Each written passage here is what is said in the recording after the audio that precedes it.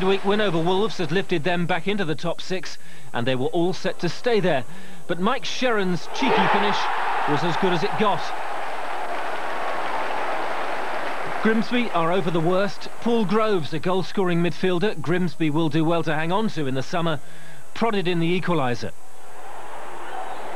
2 weeks ago, Grimsby sold left-back Gary Croft to Blackburn for 1.7 million.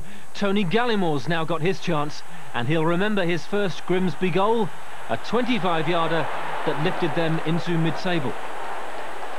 To St Andrews.